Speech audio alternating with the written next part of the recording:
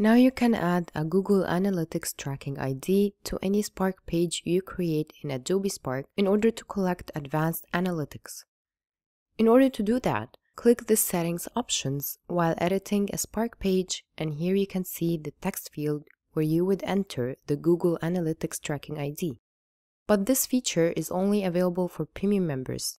So if you are not, then most probably you won't find this feature here on your screen. Now I'll walk you through the steps that you need to do if you would like to collect advanced analytics to your Adobe Spark page. First, make sure that your Adobe Spark page is published and has a link. If not, then go to Share, then click on Publish and Share Link. And here you can change any of these settings if you want to, then click Create Link.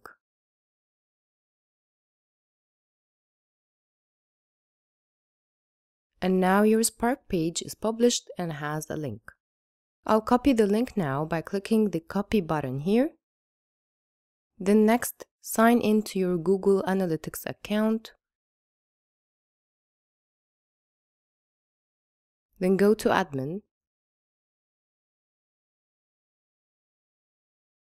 Then click on the Account drop-down and select the account under which you would like to add a new website. In the middle, there is Property column, and here you will click on Create Property.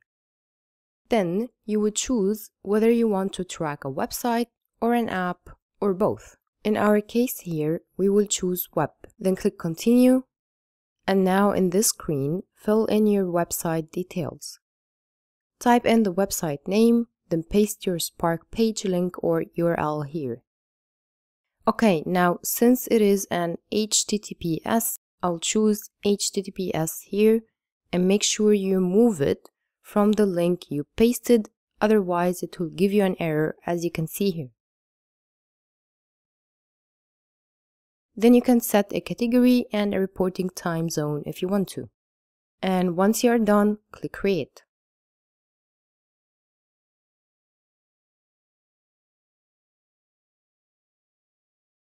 And now you should see the tracking ID that you should put inside your Adobe Spark page settings.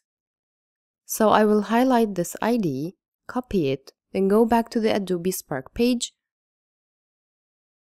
open up the settings, and paste it here under Google Analytics tracking ID. Once you pasted, click anywhere outside the text field, and now it's all set.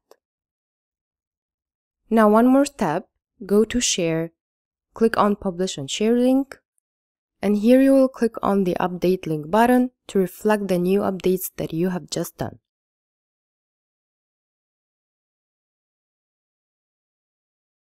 Great!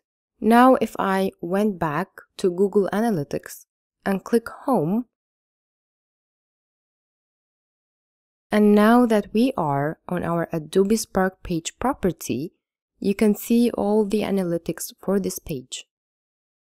To test if it is working or not, you see here it has no active users right now.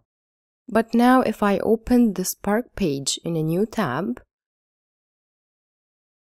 then I go back and refresh the Google Analytics page by clicking on Overview for instance. So now you see it is saying that we have one active user right now. And this because I have just opened the Adobe Spark page. So now since you linked your Spark page to Google Analytics, you can check any analytics you want here, like the locations of the active users, the traffic sources, the audience, the acquisition, whatever you want to do.